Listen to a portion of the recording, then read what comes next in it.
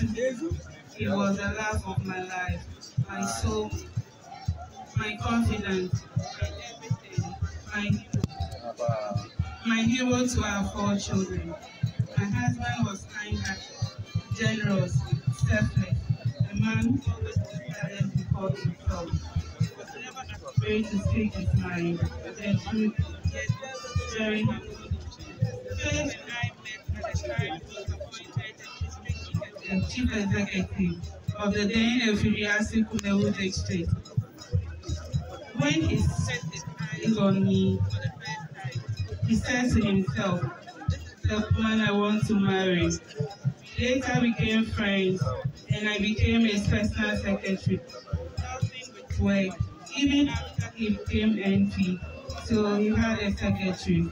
True to his word, we got married. 15 years of marriage and 13 years of parenting. Wasn't an easy journey, with lives up and down, the good times and the bad times. Yet our Heavenly Father saw us through. After marriage, I went through a near-death situation with an ectopic pregnancy, which almost took my life, but my husband never gave up on me. We later had 3 handsome boys, and I became pregnant with our 4th child. My husband decided we go on vacation to the States.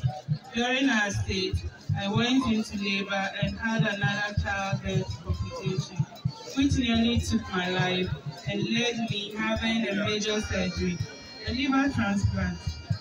As to how I survived, only God knows. Because the doctors still can't believe I survived.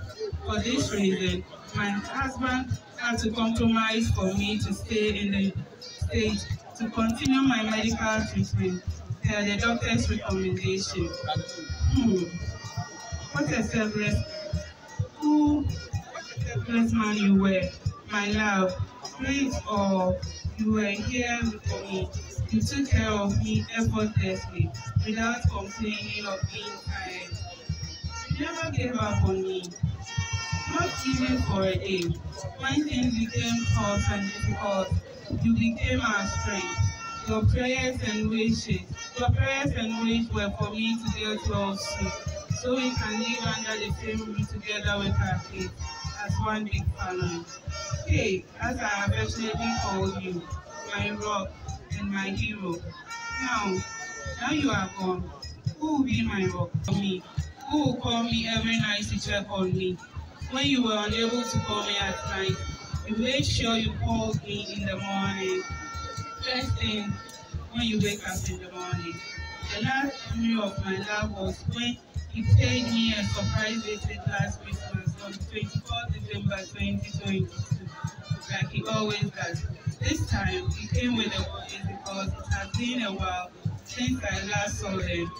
The last time I heard my husband's voice was on Thursday afternoon, 23rd March 2023, waiting for his checkup call for the night, as usual, which never came through.